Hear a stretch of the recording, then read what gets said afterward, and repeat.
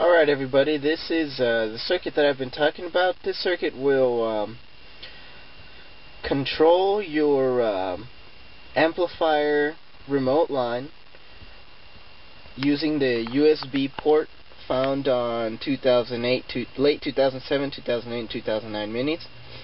And it doesn't use up your port, so you can still have something connect to it. I have my iPod connected to it. It's sitting right under this breadboard here. Right now I am sitting inside the Mini, and the Mini is off.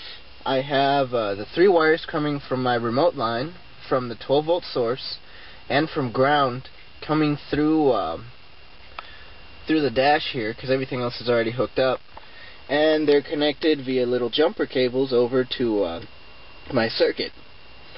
I'm going to go ahead. The car is locked right now, and I'm sitting inside of it, so I can't move too much. But I'm going to go ahead and unlock the car,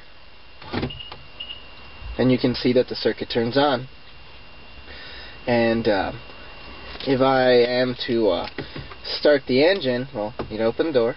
Oh, never mind. Wait for the iPod to start up here.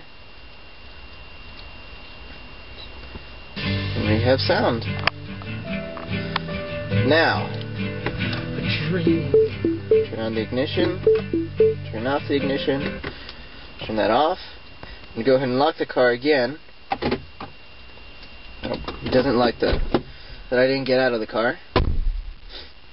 I lock the car again. You just need to wait a little bit.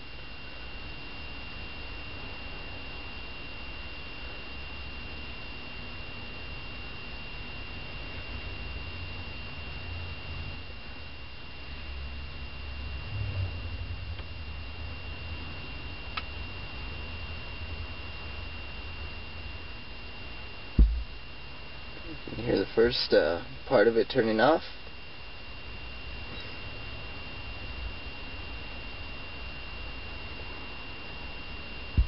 And there it is. Doesn't take very long at all, but it's very safe. That little chip that you see up there is an opto isolator. The rest is all done with resistors and just one PNP transistor. I still need to do a little bit more testing on it. Some of the resistors do get a little bit hot, so I need to adjust some values. But other than that, the circuit seems to work just fine. I'll be sure and post it and see what y'all think about it.